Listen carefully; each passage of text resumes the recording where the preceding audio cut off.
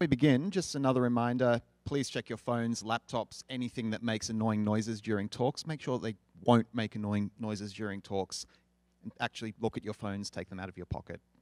Make sure they're quiet. That'd be really useful, thank you. We'll just wait for these last few people to come in, and then I suspect the doors will close. So welcome to the first of these stream sessions at PyCon 2017. Our first presenter today is Victor Stinner, who is going to be telling us about optimizations which made Python 3.6 faster than Python 3.5. Please make Victor welcome.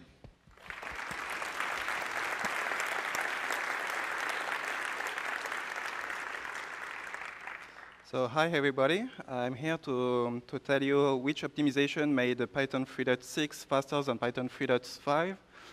I'm Victor Stinner, I'm working for Red Hat on OpenStack. One of my job is to port OpenStack to Python 3. And the good news is that most unit tests pass already on Python 3.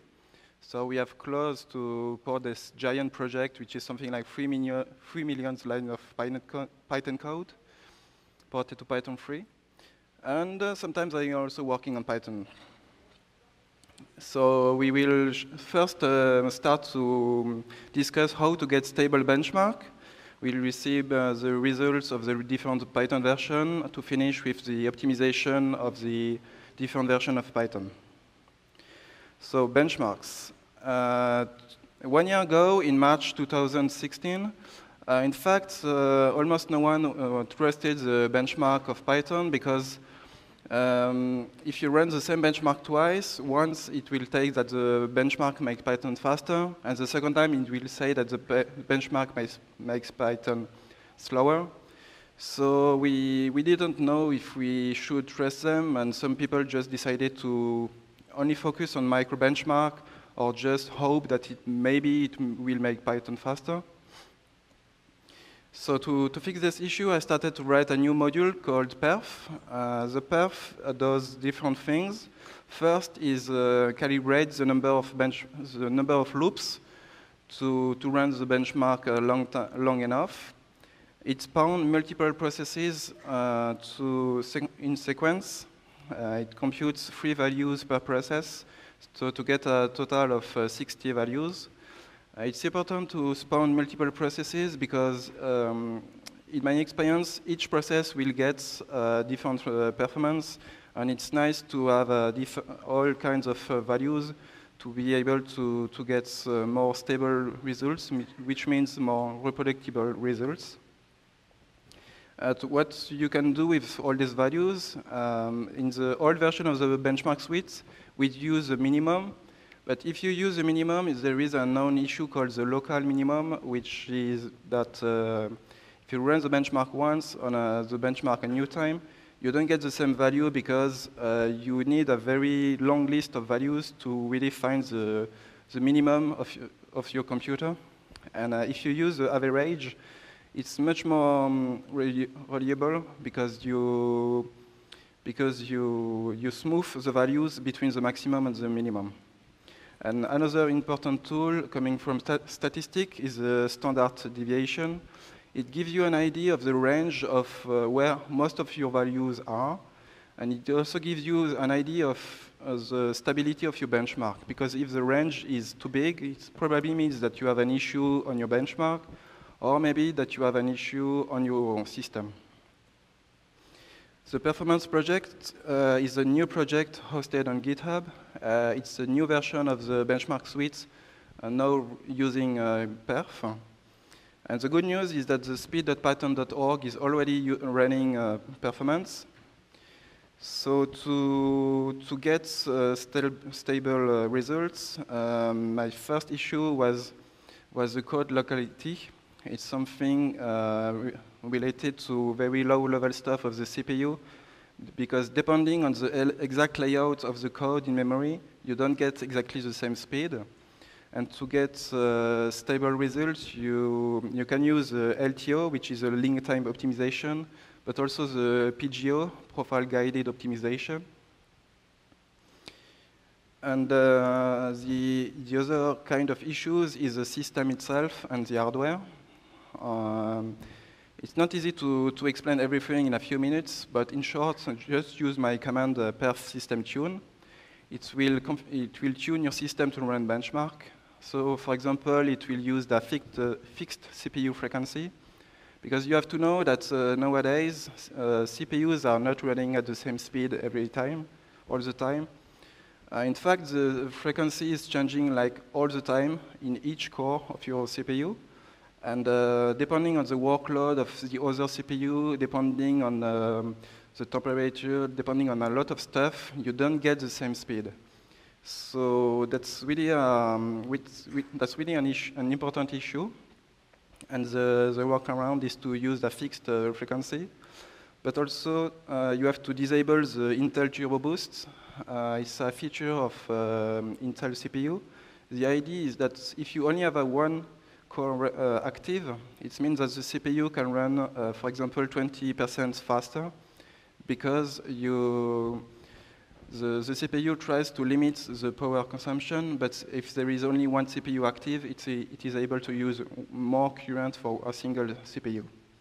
So we don't just want to disable the switcher, so we don't depend on the workload of the other CPUs. And Linux has a super cool feature called CPU isolation. In short, the idea is that you tell the scheduler to never schedule any kind of task on one specific CPU or a CPU set. And later, you will pin your process on this specific CPU, so you will be like alone on the CPU.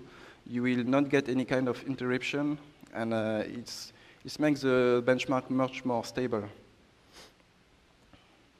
So now we have super stable performance. What super stable benchmark results? What can you do with that?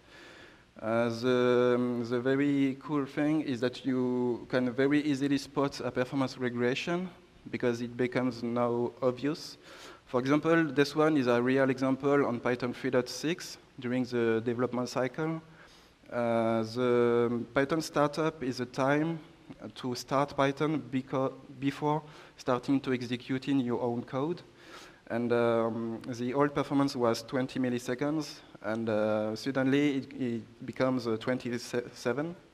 In fact, it was something related to a new import somewhere in the code. The good thing is that we spotted the issue, but also that we were able to make Python even faster after the fix. Another important thing, in my opinion, is the timeline. Today we have results over 3 years. And it's important to see the whole timeline, because sometimes we tend to focus on very tiny things, on micro benchmark, or on very small issues. But it's good to have the overall pictures of your whole application, to have an idea of the performance and the trend also. For your information, this one is a telco benchmark. And the good thing is that we are getting faster and faster. Okay, now the results. As announced in the title, Python 3.6 is faster than Python 2.5. These results are normalized to Python 3.5, which means that lower means faster. I wasn't able to display all results because there are something like 60 benchmarks. So I only picked the one which are the most significant. And if you still have to be convinced, Python 3 is faster than Python 2. And I think that today it's even more right than it was a few years ago, because you can now see that the difference is quite significant on this benchmark.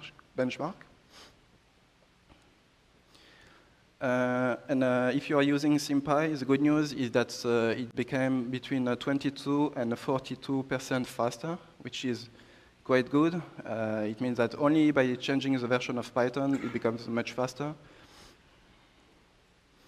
And just for the fun, there is an interesting benchmark, which is a telco. Basically, it's a benchmark on the decimal module. The decimal module computes a number using the decimal base and not the binary base. And Stefan Kra rewrote the module in the C language in Python 3.3. And today we are simply 40 times faster in Python 3.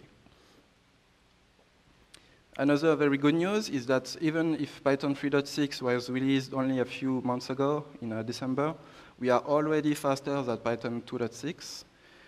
The thing is that we had some optimization prepared, but we decided to not merge them just before the release, to not take a risk of introducing regression. So we pushed them just after the release. And it's already quite faster. Okay, I would like to focus on some optimization made in Python 3.5. What I did is to analyze the results on the timeline and try to spot which optimization were the most significant on the timeline. So in Python 3.5, the Matt Joyner, Alexei Kashayev, and Sergei Storchaka re-implemented the functools.lru cache in the C language. It made the SymPy 20% faster and SciMark LU 5% faster. But it was quite difficult to implement this optimization because a cache is something quite complex. There are many corner cases, and if you convert your code to the C language, you have even more tricky issues. So it took something like 3.5 years to close the issue, to implement the optimization. In Python 3.5, Eric's now re-implemented the collection.orderDict in the C language. It made HTML5 lib 20% faster. And the implementation is based on the implementation of the Python dict type.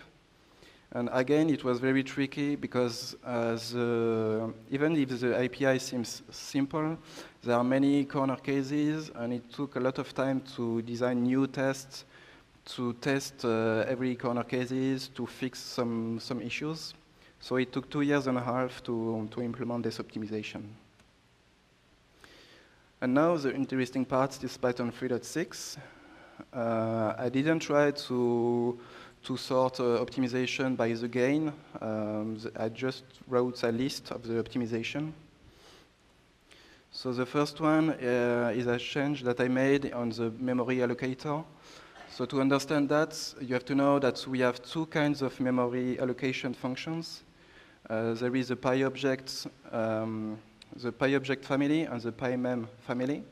And the PyObject used an allocator called pymalloc, which is a fast memory allocator for objects smaller than 1 kilobyte, and objects which has a short lifetime.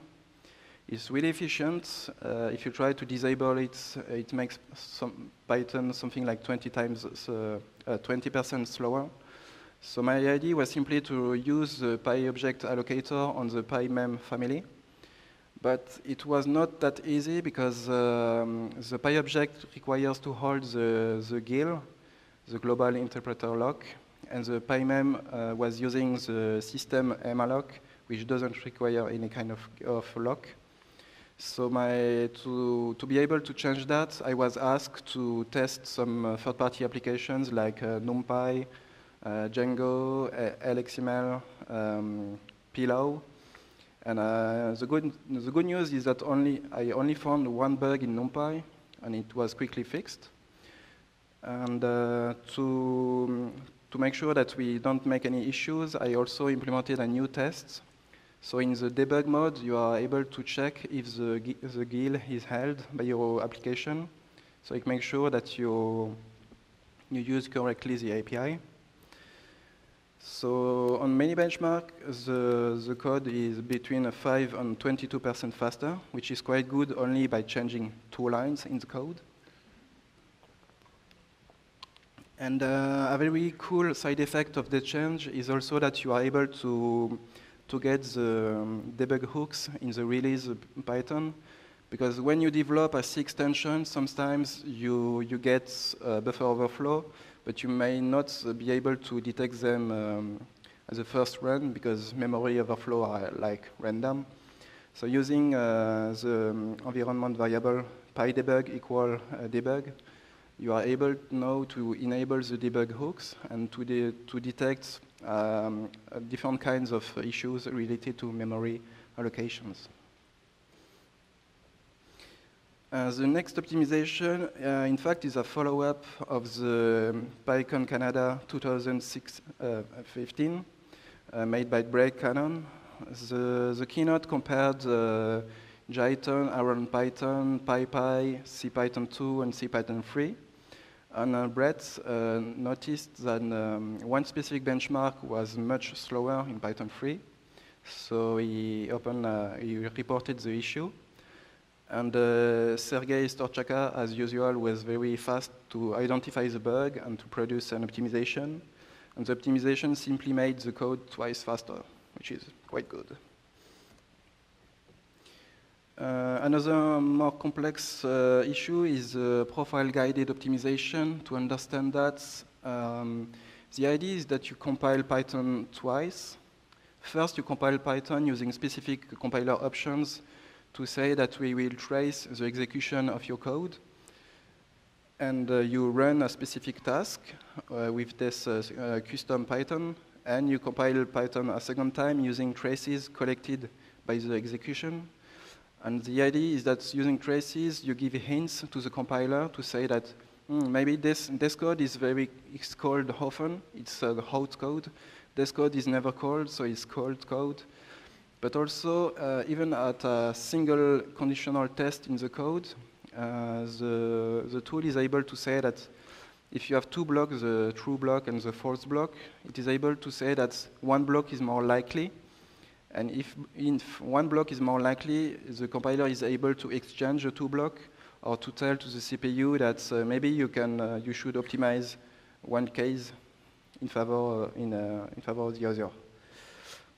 And what Brett made on the PGO compilation is that instead of using the p-digit program, which basically computes digits of the p constants, he changed that to use the Python test suite.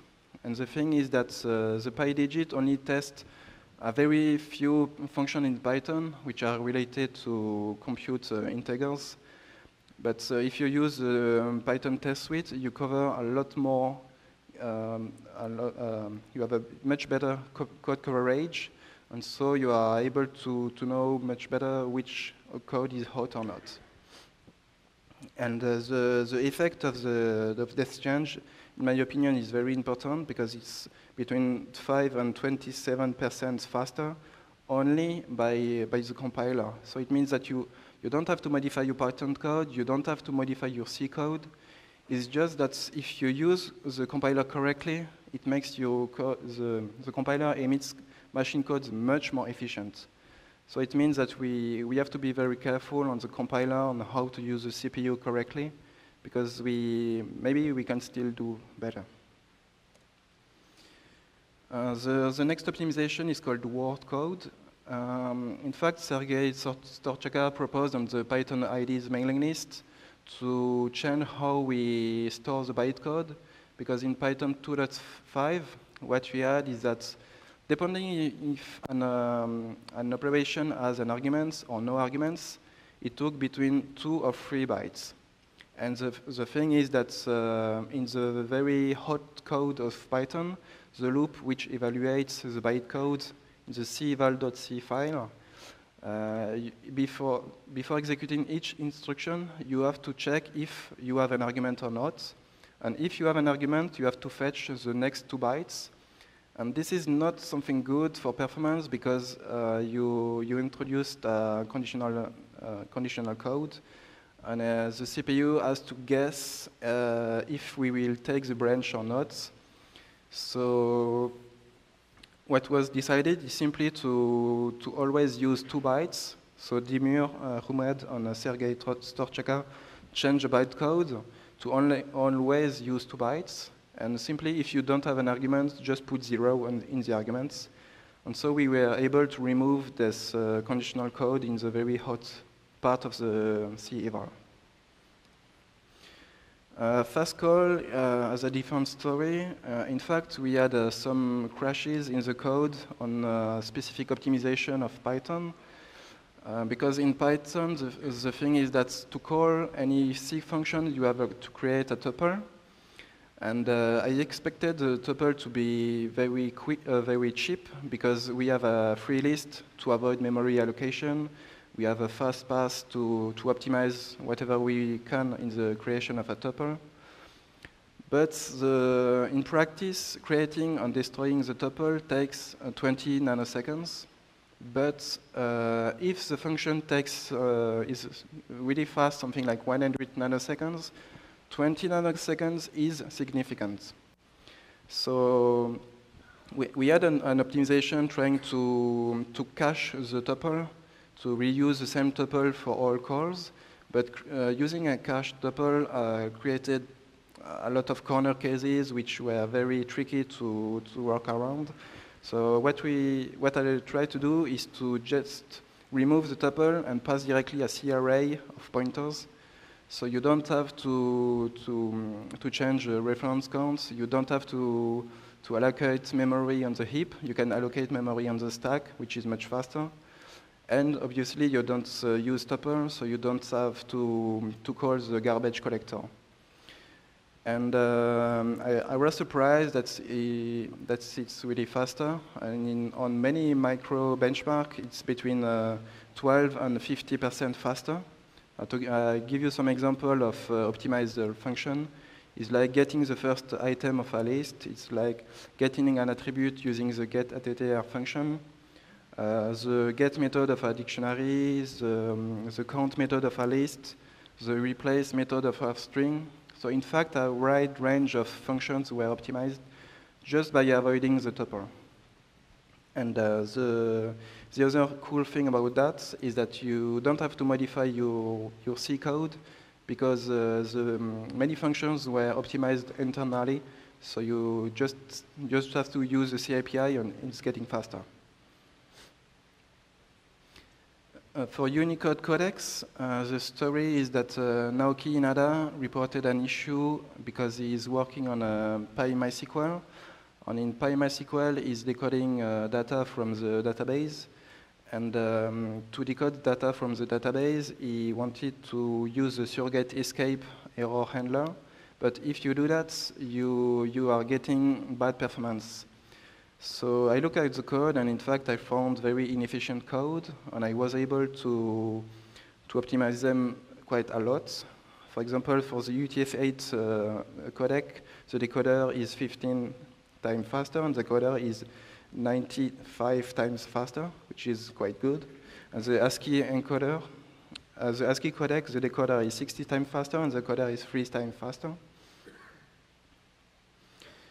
And in a Python 3.5, we decided to reintroduce bytes formatting. Basically, it was for the Mercurial and the Twisted projects who use bytes in many places to discuss on the network or on the file system. But the code was inefficient, so I developed a new API called the PyBytes writer. Basically, the idea is to be more smart in the way you allocate memory, or maybe even avoid allocating memory to work only on the stack memory. And using this API, the formatting becomes twice faster, and for example, the fromX method to create a bytes object became 3 times faster. Globbing is the operation of listing the content of a directory using a pattern like give me all JPEG pictures. And to optimize that, Sergei Storchaka used the new os.scandir functions. The idea of this function is that it not only returns the file name, but also the file's attributes. So on Unix, on Windows, you don't get the same attributes, but the idea is that at least you are able to know if the file is a regular file or a directory without any further syscall. So the glob function is between 3 and 6 times faster, and the passlib glob became between 1.5 and 4 times faster. For asyncio, Yuri Selivanov and Naoki Inada identify that we create a lot of future on task functions, and we create them, we destroy them. So the idea was simply to re-implement these functions, these classes in the C language. And just by doing that, the asyncio programs are now 30% faster, which is very good. And to finish, the optimization made in Python 3.7. The first one, it was made by Yuri Selivanov and Naoki Inada. It's to add a new opcode to load a method and to call a method. The idea is that internally we can avoid some operation and make the code more efficient. So the method calls became between 10 and 20% faster. But the idea comes from PyPy, who implemented this idea a few years ago. We had a lot of ideas to optimize Python even further, but I prefer to not discuss them here because I'm not sure that we will implement them. I'm not sure that they are really efficient, so just stay tuned. And now the bad slide. I have a bad news. We still have some benchmarks which are slower, but I will not go in depth in this benchmark because, in my opinion, they are not really bottleneck for your application. But you have to know that we are good, but there are some cases which are maybe 10% or 20% slower. And the interesting part is a very high bar. In fact, it's a Python startup. On Python 3, we are something between 2 and 3 times slower for the Python startup. Even if we made very, very good progress on that part, we are still slower, so we have to find a way to optimize that. If you want to know more about that, you can go to the speed.python.org. You can browse all data, you can compare Python version, you have access to the timeline. And there is also a website which are basically my notes, how to optimize Python. And I also explain why we cannot implement some optimization. Do you have any question? Everyone, please thank Victor.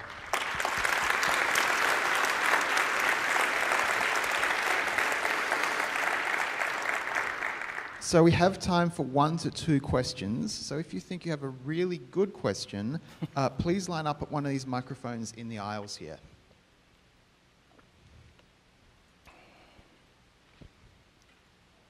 Yeah, over this side. Hi, thanks for the talk. Am I on? Yeah, cool.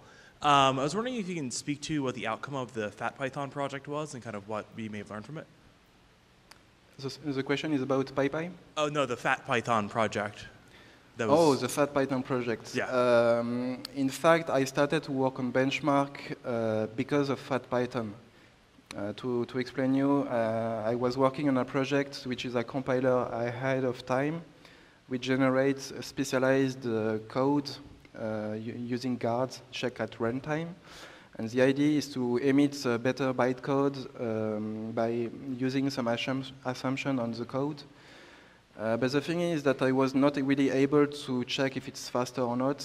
So I prefer to focus on benchmarking and maybe also focus on a much simpler optimization. But I'm still working on that as a side project. Hey, and that is all the time we have for Victor. So please thank him again for a wonderful talk.